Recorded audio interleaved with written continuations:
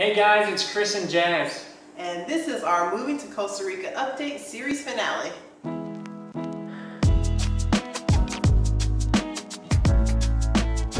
It's Chris and Jazz, and on our channel, Blogging Money Life, we teach creators like you how to leave your day job so you can live life on your own terms. So we did it! After an entire year of planning, preparation, selling nearly everything we own, we finally did it. We have moved to Costa Rica.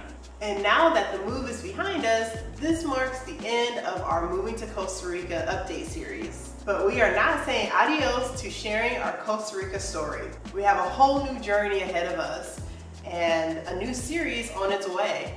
But before we tell you the name of the series and everything it's going to be about, let's get you caught up on everything we've been up to this past month. So it's been another busy month. We started the month out in Austin, Texas. We stayed with Jazz's sister and my brother-in-law. We spent 2 weeks with them. And, you know, gotta say it was a good time. It was a really good time. Not only did we get to spend time with like my sister and our brother-in-law, but our niece. And since we, were living in San Antonio, we didn't get to see her as often because it's about an hour and a half away from where we used to live. Yeah, so we got to spend 2 weeks of quality time with her. Another cool part about spending time with family in Austin is my sister Jan. She didn't live that far away from where we were living. Yeah, she's like a 15-minute drive. Right, and she's also the one who's watching our cat. So we got to spend quality time with her as well as our fur babies before we left. While we were in Austin, we also got to spend time with some of our friends there who just had a new baby. And we got to meet her for the first time, which was great because we weren't sure if we would be able to before we moved. Mm-hmm. So that was really special, being able to see them and meet their little one. Yeah, and it's always a good time with this particular couple. When we hang out with them, we can always expect good food, good wine, and excellent conversation. Yep, and they did not disappoint. They sure did. So when our 2 weeks in Austin was up, it was time to call an Uber and head to the airport. And when this guy pulled up, you should have seen his face when he seen us waiting there at the end of the driveway with 13 bags. Yeah, we had a lot of luggage, and many bags were over 50 pounds too, so it was a lot. Yeah, it was a lot. But somehow he ended up packing like everything into the trunk of that SUV. Yeah. And we still had plenty of room in the center row for Jazz and I. So we made it to the airport. Everything went smoothly there as far as like our flights, and we finally arrived in Costa Rica. We had booked a hotel for a stay in San Jose for that night since we got in pretty late, and we still had a 4-hour drive ahead of us to our final destination of Uvita. We checked into Hotel Mango, and when Jazz had booked the room over the phone, they had told her one price, and when we were checking in, they're asking me to pay, and they had given me a different price. Right, a higher price. A higher price. So that was our first experience with Gringo pricing. Mm-hmm. And for those of you who don't know what Gringo pricing is, it's when the locals see Americans coming in, they think we have a little bit more money, and the prices may just happen to go up, and so it went up for us by $10. The hotel was also interesting because it wasn't very far from the airport. Yeah, not at all. Like, it was literally at the end of the tarmac.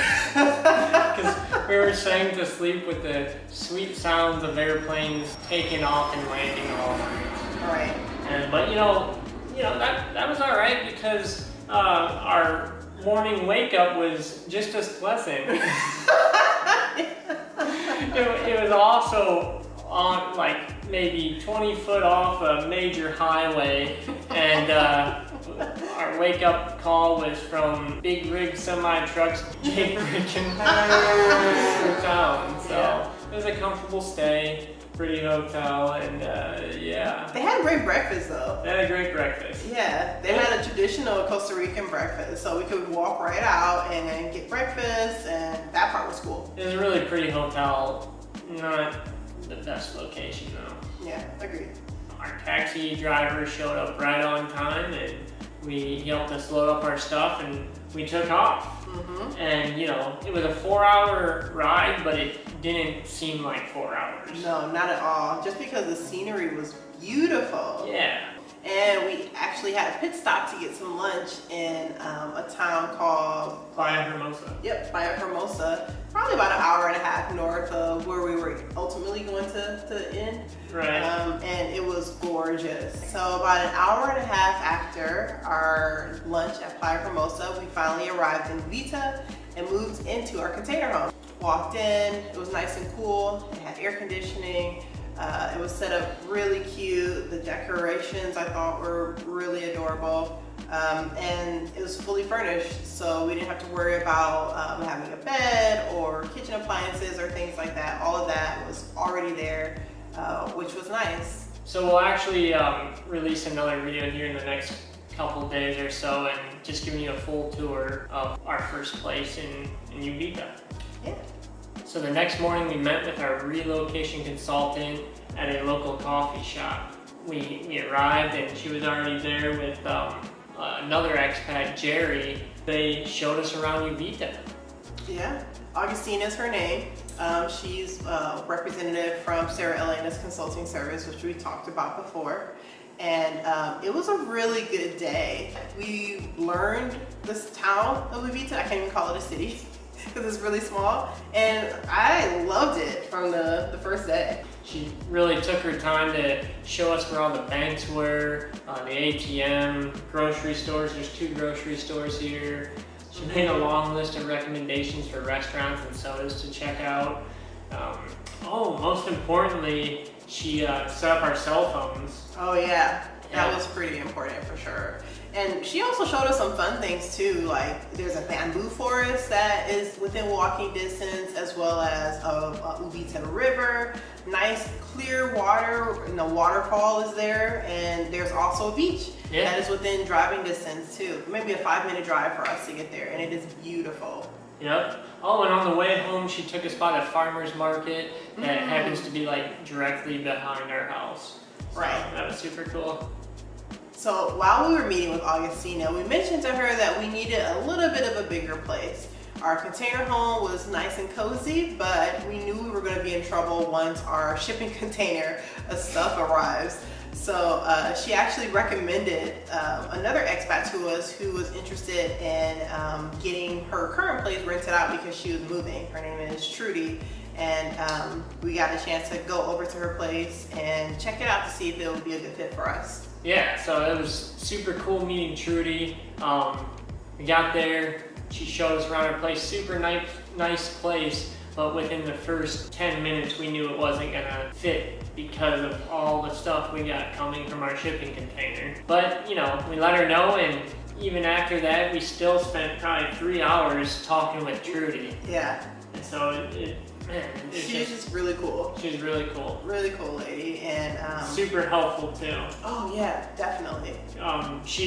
So after we let her know it wasn't gonna work, she's like, well, you know, this is how I found my place, and I kind of got a system in place, and why don't you check out this guy Chris and his wife Jess? They got 3 casitas nearby, and they might be a good fit for you. We followed up on Trudy's lead and contacted Chris and Jess. Yeah.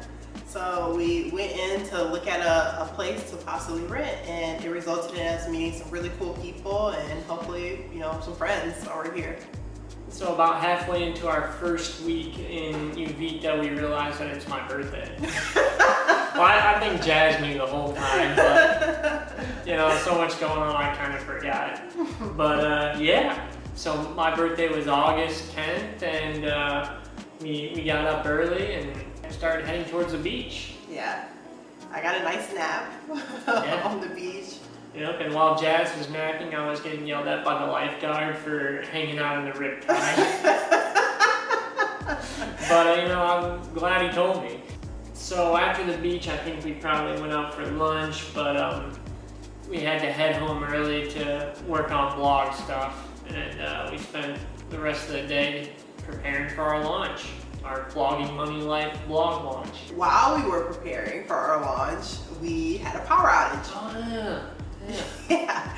Now, we had a couple of power outages since we've been here, and they never last that long. I don't know if I consider them power outages. Like, the power literally just goes out like maybe twice a day for a split second. Yeah. Yeah, So nothing that interrupts what we're doing by any means. But this time, the power did not come back on for several hours. Yeah, I think it went out at like 4 and it didn't come on until 11. Yeah. We started asking around and looking on Facebook, and we had found out that there was a tree that fell down on one of the power lines. And I think it was Chris and Jess were the ones that told us, like, hey, this is not normal. We've been here 3+ years or so, and we've never experienced a power outage longer than 15-20 minutes.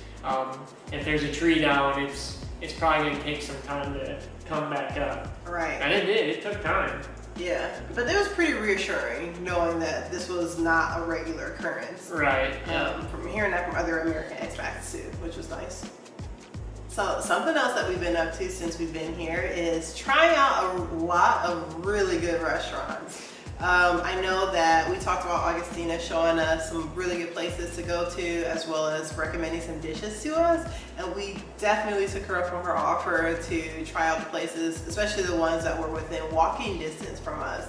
So we've been eating pretty good. Yeah. One of the cool things they have here are little eateries called sodas. And what a soda is, it's essentially like a miniature mom and pop restaurant that's outside someone's house, which is really cool. It's traditional Costa Rican food. It's typically about half the price of going out to a normal restaurant. So you can probably get an entree for like $5 to $7 at a soda, where an entree at a typical restaurant would be like 10 to 15. Yeah. So, and they're really good food. We've gone to sodas for so far breakfast, lunch, and dinner. We have. Man, that's crazy. So one of the other places that Augustina recommended to us was the Uvita beer garden. She said on Friday nights they have live music and that we should definitely check it out. So Friday night comes and we head to the beer garden. It was really cool. We get there. First thing we notice is there's a band out there playing 90s alternative music. They're singing in English.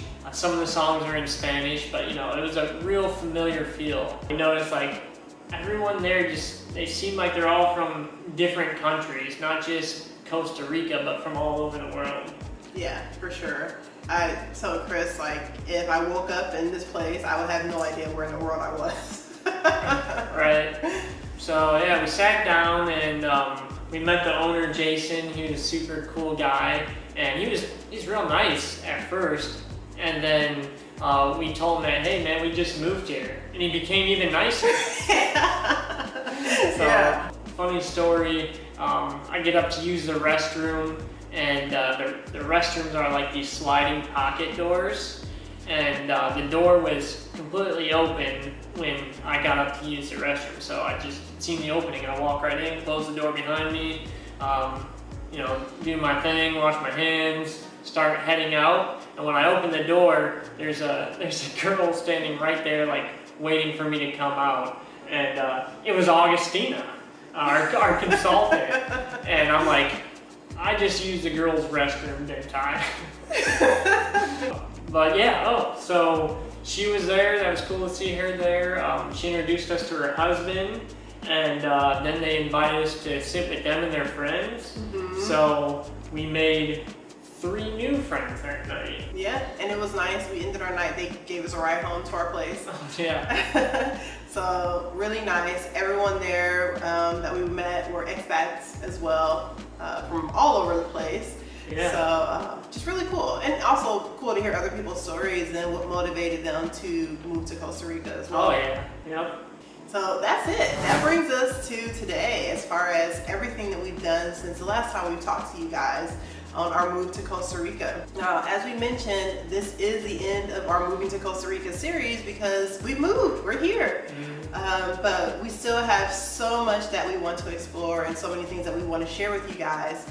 So we are going to continue on with the new series where we show you what it's like every day living in Costa Rica as expats. So in this series, we plan to bring you along on all our adventures, from zip lining to hiking up active volcanoes to swimming in waterfalls, soaking in hot springs, and just about anything you find on the brochure, we're gonna try. Yeah, and trying to go to different cities, as well as update you guys on the process with our residency. Oh yeah, forgot about that. I should check on that. So in honor of the Costa Rican model Pura Vida, we decided to call our series Livin La Pura Vida. And shout out to our good friend Erica De Leon, who suggested naming the series. So Pura Vida is Spanish for pure life, and the motto encourages people to appreciate the simple treasures of life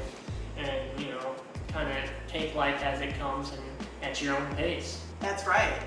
And our new Livin La Pura Vida is something we're going to update you guys on every single month. So make sure you subscribe so you can get the latest updates.